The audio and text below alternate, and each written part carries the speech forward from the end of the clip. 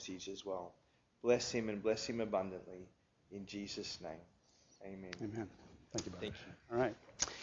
Well, I'm hoping that the video that I get a copy of will maybe get me some invitations to some conferences in the States as well.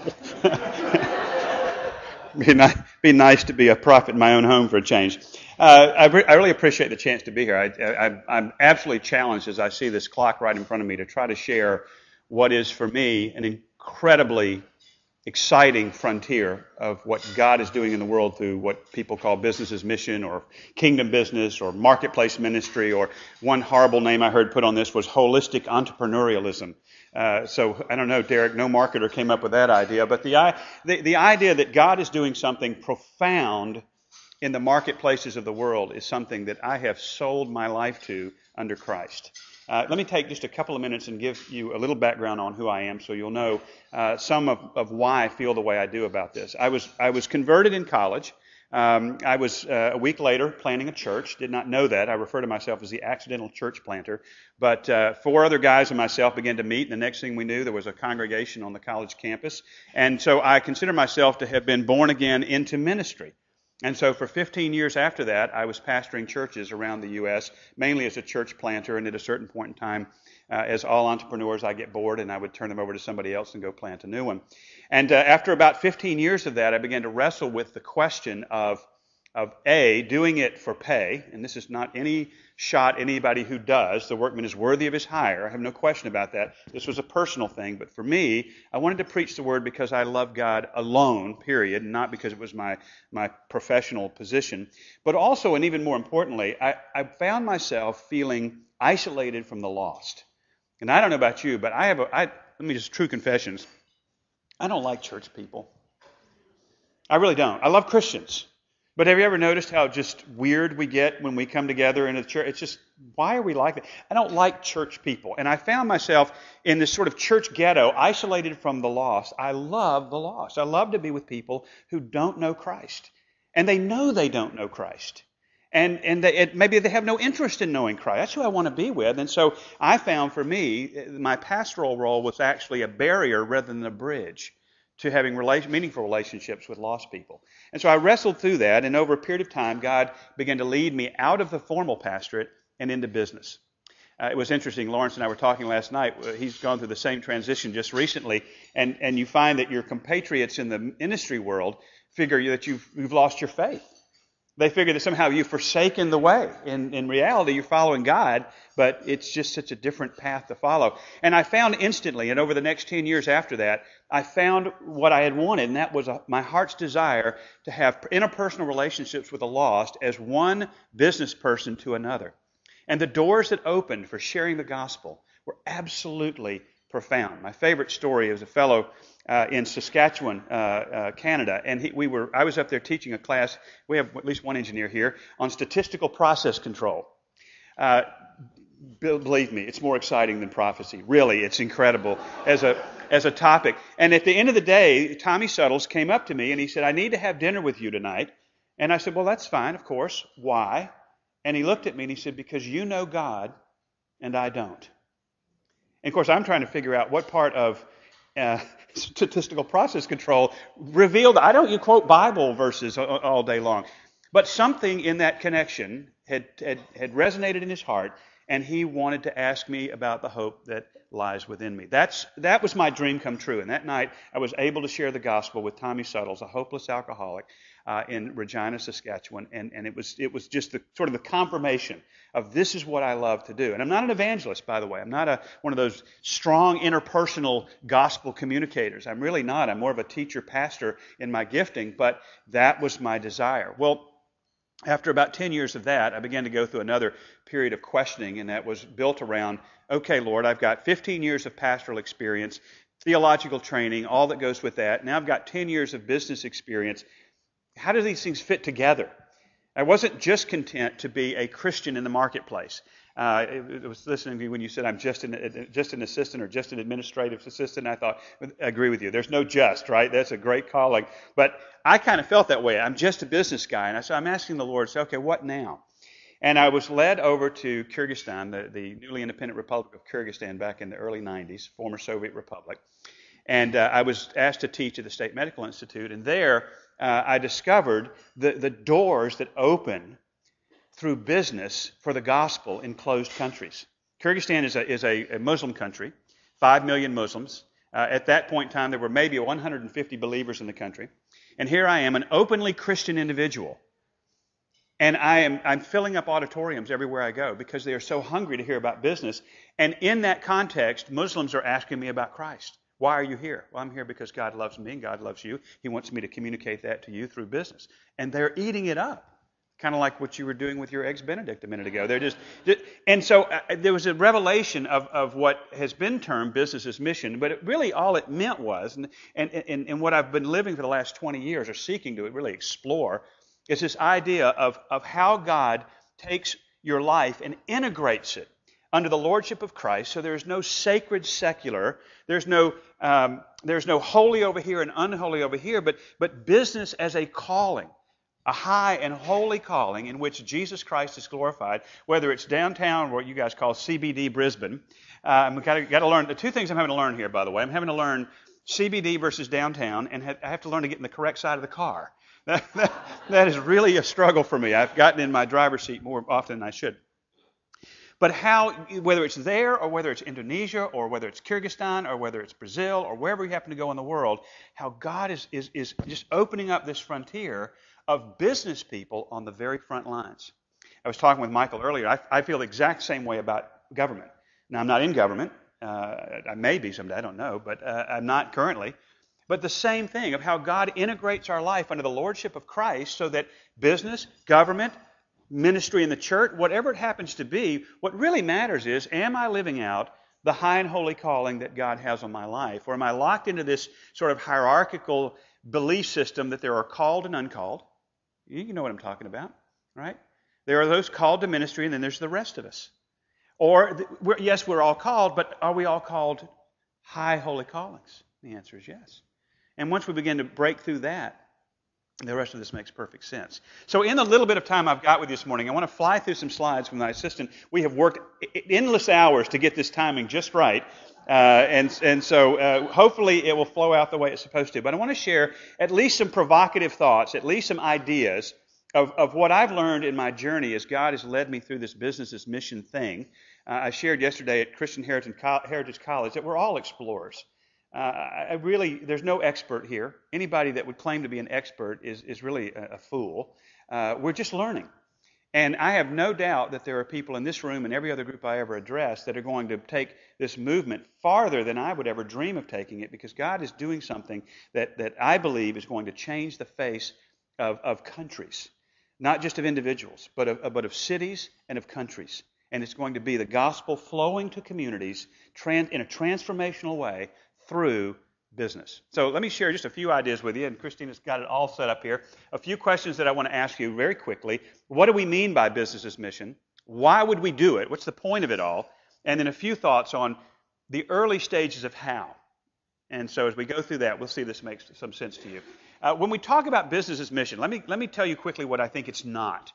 And I won't read the whole list to you. You're intelligent people, and I think that's always insulting when a presenter reads a list from you in his PowerPoint presentation. But let me make a couple of points that I think are critical here. When we talk about business as mission, could we say, first of all, we're not talking about justifying our careers because we salt it with the gospel.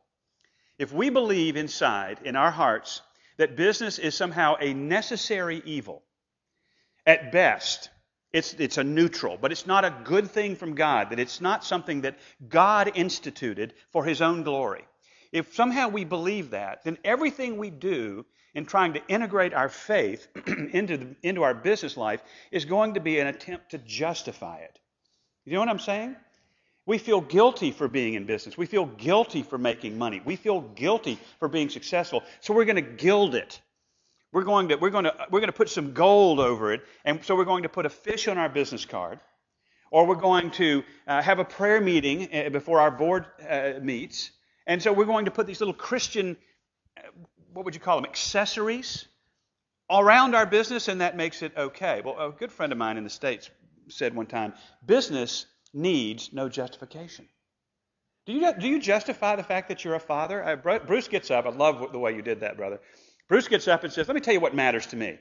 I've been married for 25 years, and I'm the father of 4 boys. And we're going to have a prayer session for you after this. It's like raising a herd of buffaloes, isn't it? But right? Does he make any apology for being a father and a husband? No, he feels no guilt for that. He feels no need to justify that.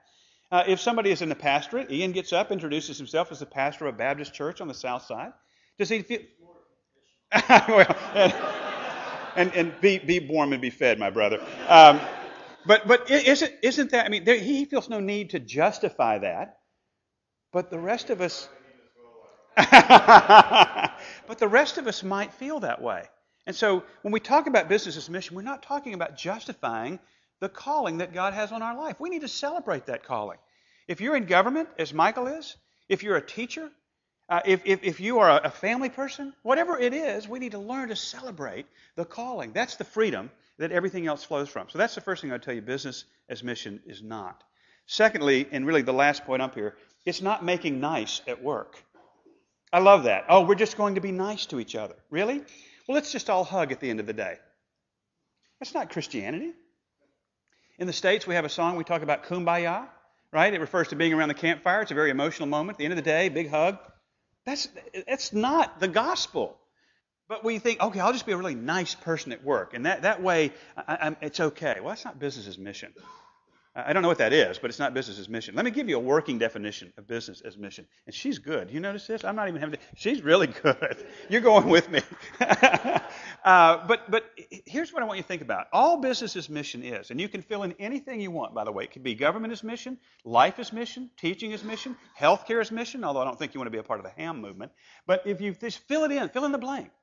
It's nothing more than the natural extension of your faith into the place where God has called you. That's all it is. It's not any great effort. It's not some program. It's not some 10-step thing that you have to do. It's not this horrendous strategy you've got to figure out. It's really nothing more complicated than recognizing that as a new creature in Christ, indwelt by the Holy Spirit, I have within me this treasure. You know, I'm an earthen vessel. I'm a cracked pot, as one person said. But within me is the living Christ. And my relationship with Him, I simply allow that. It's natural to allow that to enter every place and every relationship that He brings my way. You say, well, yeah, I get that. That's business as mission. It's just recognizing that as you walk into the workplace, as Wes just said, you walk into the workplace where you have the privilege of sitting next to dozens of people who have no knowledge of Christ whatsoever, and you are walking in with Christ.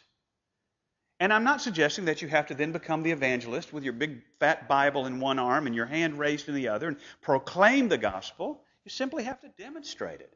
And you get the privilege of taking the gospel to the people who need it most every single day. And that's in the marketplace or that's overseas. That's all it is at a working level. So we'll sit there and work through this. If you can kind of zero in on this, this is my model. And I think it's trying to express something I think is the crux of the matter. We live in a disintegrated world. We are disintegrated people. We are fragmented.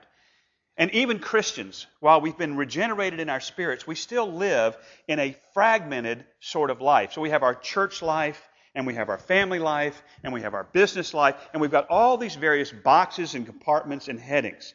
And the further we move, I think, to the left on this, the more disintegrated we become, the weirder our attempt to live for Christ is. Have you ever anybody walk up to you and say, Wes, how's your Christian life going? And people say that to me, and I want to say, as opposed to what? My pagan life?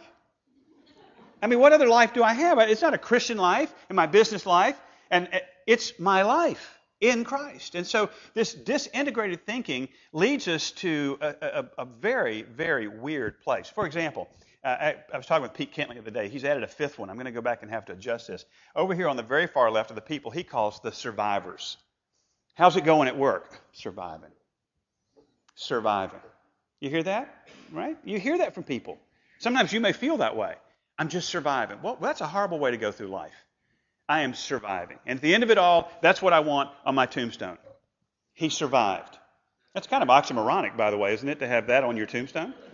My mother always says on her tombstone it will say, I told you I was sick. I I think that's a much better way of doing it. But then you have the group over here I call the separationists. And these are the people that view everything about life outside the church as evil. And so they're going to go out there for only as long as they can stand it. It's like being a scuba diver. They're going to fill up their tanks of oxygen on Sunday. They're going to deep dive into the cesspool of the world on Monday. And hopefully they'll have enough oxygen to last throughout the week. And so since they don't, they end up with a service on Monday morning and something on Monday night. And so suddenly church becomes their life and everything else they're separate from. I call that a Christian ghetto. There's the invaders. These are my favorites. They go out, we call them in the States, the Tuesday evening muggers, right? Where they go out and they tell you with a very forceful way how much Jesus loves you, try to persuade you to accept Christ, and drag you kicking and screaming back to the fortress of faith, claiming a convert for Christ. Of course, the big question is, where are those people, a year later or 5 years later? Something very, very wrong with this invader mentality. Then the overlayers, and I know I'm going to offend somebody with this, but the overlayers are the people who have a fish on their business card. Now, I'm sure some of you do, and that's fine. If you do, you just better live up to it. But let me tell you my pet peeve. Please, don't put a fish on your car. No one in Brisbane is spiritual enough to have a fish on their car. I've seen how you drive. You drive on the wrong side of the road, for Pete's sake. That's the first part. But I really, in all seriousness, who is it that cuts you off in traffic? Invariably, it's that person with a fish on their car. These are the overlayers. They're the ones who are going to put Christian symbols to try to make it seem Christian. And then there are people who finally begin to explore the reality of integration. That my life is not compartmentalized. It's not fragmented. It's not disintegrated. It is integrated. It's reintegrated into one life lived under the lordship of Christ and to the glory of God. And so as you think through business and mission, that's the theoretical platform. And you need a little bit of that. We need to think correctly. Darrell Miller says very profoundly, very simply, thoughts have consequences. And if we don't think rightly about business and our role in it, it's going to have consequences in our ability to live for Christ and impact our coworkers for the gospel. So think rightly. Let's move on and we'll give you some more practical stuff. Why do we do this? Why does this even matter? Well, here's the very simple answer to that. What is God up to in the world? What is His purpose in the world? And if you want to look up these scriptures later, or if you'd like a copy of this slideshow, you're welcome to it. It's certainly not proprietary. If you look at these scriptures, you will find that from Genesis chapter 1 to Revelation chapter 22, God is really about one thing. And that is filling up the earth with worshipers. Filling up the earth with people who know and honor and worship Him. Well, if that's His purpose, doesn't it make sense that ought to be my purpose? And as Michael was challenging us, and it's just so good about a politician because he didn't know he was going to get asked to speak, and he walks up, and you'd think that was prepared remarks. It was just so quick. But it was so also appropriate. What is your mission? What is your purpose? Have you written it down as an individual? Well, it ought to be somehow tied to what God is doing. Don't you think? As a believer who surrendered his life to the lordship of Jesus Christ, how can I have a vision that's other than His? How can I have a purpose that's other than His? And so my life purpose ultimately is to participate with God in what He's doing, filling up the earth with worshipers. Now, I would tell you, take that a step farther in business as mission, and if you have the privilege of owning your business, write a mission statement that embraces that. What is the direct, intentional connection of your business to what God is doing in the world? That's why we work among the Muslims in about 20 different countries, because my gift is starting things. Lately, it's been starting businesses. It used to be starting churches. And so connecting my giftedness to what God is doing in the world has led us to start about 650 businesses in Muslim countries that are platforms for the communication of the Gospels. They're not visa platforms. They're platforms for the communication of Jesus Christ and His love to the people of Islam. And we all ought to be able to wrestle through that. One of my big challenges to business people is to wrestle through the connection of God's purpose in your business. And until you're clear on that, and by the way, I'm not totally clear on it myself. It's a process. But until you're becoming more clear on that, you won't understand what business's mission is about. That's one of the greatest questions any believer can ever ask. What is it that God has purposed for this business to bring to His kingdom? You don't just have a business because it's a way to make money. It is that, and that's a good thing. But you have a business to be connected to what God is doing in the world. Right? So how do we actually make, we'll move on past this one. How do we actually make this happen? Well, let me give you the ultimate goal. And this is a model just to think about. call it societal transformation. I love that term. Here's my prejudice on this. If you read the Great Commission, if you ever read it as Jesus telling us to go out and win souls, it doesn't make any sense. If you read it as going out and plant churches, it doesn't really make any sense. And here's why I say that. It begins with, all authority on heaven and earth has been given to me. And it ends with, I, the one with all authority on heaven and earth, am with you always.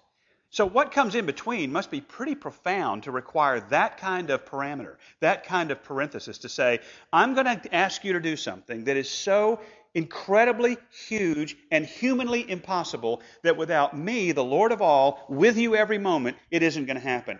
And we don't think soul winning is that. Now, don't get me wrong. Theologically, I can't win a soul. I know I can't regenerate anybody. But we don't think sharing the gospel is that hard. And we don't think planting churches is that hard. But if you go back and ask what Jesus told us to do, which is disciple the nations, of which evangelism is a part, and church planting is a part, but it's so much grander than that, then you suddenly find yourself saying, Lord, I am so glad that you told me you were with me, because this is impossible, right? So let's think about what that might look like. 4 pillars society is built on. Family, and some will say 7, and some will say 10, and however.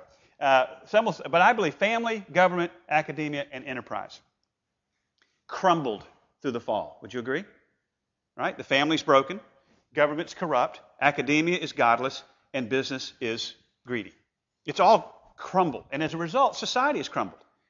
Well, you don't fix society, you fix the pillars. And the way you fix the pillars is you go back into those pillars and you redeem them. And so when you as a business person are redeeming the enterprise pillar, what happens? You find that you are beginning to rebuild society. As a father, when you're discipling your children, you are doing your part of redeeming society. As a member of parliament, you're helping to redeem that aspect of God's institutions. And beneath all of this is the church, Jesus Christ being the chief cornerstone. See, the role of the church is not to be this little enclave off to the side. The role of the church is to be able to equip those who are out here living their ministry in all of these battlefields. And when the pastorate and the church does that well, it's a powerful, powerful thing. And that is what I believe that God is about. Well, all right, that's up here. Let's come down very quickly as we start wrapping up with some very practical things I'd ask you to think about. I think about 5, I call them buckets. 5 buckets of BAM strategy. And this is why you'll say I'm just getting started, because there's probably 500 buckets or 500,000 buckets. There's something amazing about our Creator God inspiring us to create new ways to reach people with the gospel. But there are at least 5 to think of. And so as you go through these, think about the idea of and these are in no order of priority. Marketplace ministry is you and the person next to you. That's the CEO at work. That's the vice president and his team. That is the marketing manager and her staff. That is the person sitting in one cubicle who is loving the person in the next cubicle. That's marketplace ministry, and we've got to take that back. We've got to stop thinking we're going to invite these people to church. We've got to live it there. That is the closest to home calling that we could have. Then you can think about what some people are calling OPE, overseas private equity. That's where a company of substantial size lands an office, lands a business in another place, another part of the country, another part of the world. I know an engineering firm in Atlanta that did this, where they planted an office in, not Ankara, but in a Turkish city. It'll come to me. But anyway, their purpose was to do engineering. But in the context of that, they were witnessing to Turkish Muslims every single day. And it was accepted because they were bringing value. OPE is a huge opportunity. People are terrified of it. Wes and Pam did tent making. And it's interesting. Tent making got a bad name over the last 20 years because we would hear these kinds of things. Well, I'd love to go be a tent maker, but I have to work so much I don't have time for my ministry. Now think about that for a second. What kind of thinking is that? That's disintegrated thinking. I have to work so much I don't have time for my ministry. Who are you working with? Who's sitting across the desk from you? Who's across the counter from you? A Muslim or a Hindu or an atheist or a Scientologist or whatever. You lay them in there. And that tent making is nothing more than being with the people you need to be with. I mean, we call it tent making because theoretically that's what Paul did occasionally. But it really is just going and working in a foreign culture. and watching what God will do. I was having dinner last night, and Wes is sharing some of the stories about what God did with him and Pam and others in Saudi Arabia, the most closed country on the face of the earth. And he's right in the middle of it, having the time of his life. Then there is what we do. Our business is microenterprise development. Our gift is helping people start businesses. So we've made a business out of starting businesses. And we will go into countries like Indonesia or Mongolia or Nepal or Tibet or whatever, and we will help believers start businesses that they can use to support their local church, and the local church begins to take on its own national ministry, its own national missions program, which makes perfect sense because they can, as Ian and I were talking about, we don't look like, walk like, talk like, or eat like the people that we minister to. So how much more efficient is it to equip them to do it and to give them the economic traction to do it as well? So that's what I mean by micro-enterprise development. And then finally, there is targeted investment, and that's something that's just beginning to emerge. I'm not talking here about giving. I'm not talking about dropping money in the offering plate or the missions fund as it goes by. I'm talking about business people investing in businesses overseas. There's a gigantic need in the business mission movement for worthy investments and worthy investors. It's a huge need.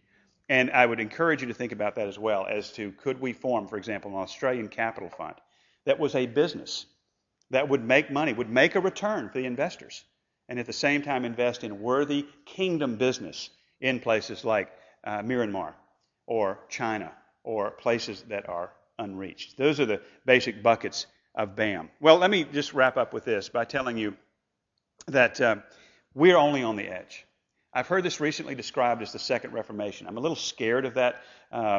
There's a lot of hubris with that kind of language. I don't think Luther thought of himself as having the first, so I'm a little scared that we would think of ourselves as having the second. But I do know this. This is a global movement. This is not an Australian movement. It's not an American movement. It's not a European movement. This is everywhere, and it is popping up all over the planet. That's why I'm encouraged. It's not being coordinated by any central committee. There's no one group of people, BAM International, that's doing this. It's everywhere. And that tells me that God is in it. And I believe that we're going to see in the 21st century a wave that transforms our countries, and they need transforming, but also transforms those places where the gospel is barely planted. So let me leave you with, at least at the presentation side, we'll go to Q&A, but let me leave you with this challenge. I don't know what BAM will mean for you or kingdom business or whatever you want to call it. But I would ask you to begin to learn, begin to explore. Partner up with people like Wes and others that are doing this to figure out what is it that God is saying to me in this. And it may be something so much more profound than what he's ever said to me. Well, that's wonderful. Because at the end of the day, it doesn't matter what I do or you do. It's what God does through us. But he's only going to work through us if we're willing to be worked through. And so I'm excited. And I really appreciate the chance just to share for a few minutes with you all this morning about that. So let me stop. And Wes, how do you want to facilitate this? Or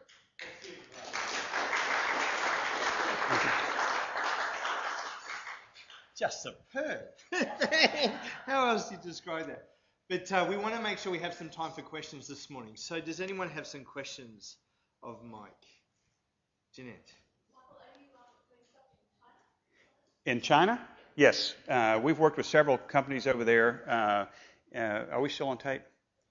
Yeah, okay. We have several companies in different locations where we have, they're fairly large companies that we've been working with the senior management teams to help them implement disciple making within their business context. Yeah, and I will tell you there is a massive business as mission movement going on in China right now. Massive. Yes, sir. No, we only do it in partnership, Ian. And as a matter of fact, what we represent is a network of business volunteers, really, who see this as their calling. And we partner with typically an expat missionary who's working in a restricted access area, who knows that business as mission or business development or some form of kingdom business is going to be helpful and accretive to their strategy. And so if they invite us in, and we believe that it's a good mix as a partnership, then we'll work together. And as I was sharing with Wes on the way in, we go in under the authority of that missionary. One of the things I think is really critical, and we've got to think through this as believers, is the partnership between church, mission agency, and business community. And we're trying to live that. We're not perfect at it, but we're trying to live that. So we do it always in partnership. Pioneers, for example, is a really good partner of ours. I would love to talk about some partnerships with CCI somewhere, what Jason's doing. So yes, it's in part. I think it has to be. I think that's the one of the principles of the kingdom. Mick? I'm sorry? Yes. We started in Nepal about 6 years ago, and we've since turned it over to Nepali Control, and so they have their own bank, their own capital fund, and their own trainers. And thank you. And so it's been really fantastic. The church in Nepal. It's interesting. I'll tell you, the church in Nepal it's growing, but the real power, if you want to see a group of people where God is at work, is the Tibetan refugees. The Lomi and other Tibetan tribes coming down off the Tibetan Plateau and the Mustang Valley. And I will tell you this, they are the best business people on the planet. Never negotiate with a Tibetan. Just give them what they ask for, because you're going to end up there anyway. So, but yeah, Nepal is ripe for this kind of thing. Did you? Yeah. The other thing that was interesting, you said is, a fish symbol and that on your business card and stuff like that. How do you feel about mission statements? And mission statements, you can put things in your mission statement, because that's what it's all about anyway. Sure. How do you feel about like a paragraph in regards to introducing what your company's about, saying it's basically? Yeah, great question. And let me. It's probably only fair to you, since you don't really know me. I have a family motto: often wrong, never silent. So you have to you have to take some of what I say with a little bit of a grain of salt. And I'm also the master of overstatement. So I don't really care if you have a fish on your business card, or if you mention or you write your public mission statement around the gospel. That's totally fine. It just, to me, if we're doing that and thinking that is Christianity, then we're wrong. But to do it is perfectly fine. A mission statement, as Michael pointed out, we all know this in business, is nothing more than the articulation of the purpose of your company. And so how could you write that if you're an integrated business? How could you write it and not? In our company, our mission statement says that we exist to support indigenous church planting among the peoples of the 1040 window through the seamless integration of business as mission. So we're doing it. It's right there in the middle of our mission statement, and it keeps us focused. How do you feel about having the word like biblical principles in part of it? Do you think that will actually take away business from you, because there are people out there who are not so believe that things people want to adopt is Christian, so I'm not going to touch that, but that's not personal. Yeah, it can work against you. Make a statement about who we are. Yeah, it can make a difference. I mean, yeah, there are people who won't do business with you if you're openly Christian. I do think that there's a difference between being openly Christian and one of my new favorite words, obstreperously Christian, which means unnecessarily difficult, right? And so some of us think we're being persecuted for the gospel when we're really just being persecuted for being obnoxious, and that's what you have to watch out for. But yeah, I mean, there's no right answer for that. At the end of the day, sorry, Wes. It's so true. But at the end of the day, you've got to figure out what's right for you. That's part of the beauty of this thing. Ours, we're openly Christian. Now, I'm part of another company. I'm part of 5 different companies. In one of the companies, we have our value statements, and there's nothing Christian in it at all, because I'm the only Christian on the senior management team so far. And so I'm not done there yet. But so there we talk about values: honesty, integrity, maturity, family first, and passion. But but all of that is consistent with Scripture. So you really have to figure that out almost individually. That's a great question. One more. Michael, I'm told that you've been involved in Europe and Eastern Europe, and particularly Russia. Can you tell us a little bit about that? Sure. Yeah, we started in the former Soviet Republic of Kyrgyzstan.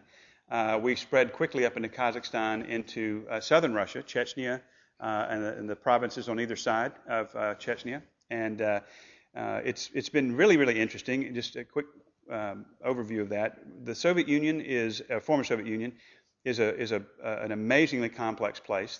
God is doing some tremendous things there. Churches are popping up everywhere. The persecution is intense, and it's getting more intense. Corruption is a way of life. It's very difficult to do business there at all, much less to do it in a Christian, biblical, ethical way. And yet there are people there we've been able to work with. We've got about 35 businesses in Russia proper, where they've been able to live for Christ, make a difference for Christ. It is possible. So yes, things are happening there. But Russia, I will tell you, pray for Russia. Russia is very much at a crossroads. I'm very worried about Putin's reelection, which is almost a sure thing right now. And his nationalism, I think, is moving to a place of danger for the West. And so that will mean danger for the church. So I would encourage you very much to pray. The biggest issue for the church in Russia is not persecution, it's unity. It's the most divided church I've ever seen, much more so than here or in the States. So, yeah, please pray for that. Thank you. Wes? Thank you. Thank you, brother. Appreciate it. Thank you all. God bless.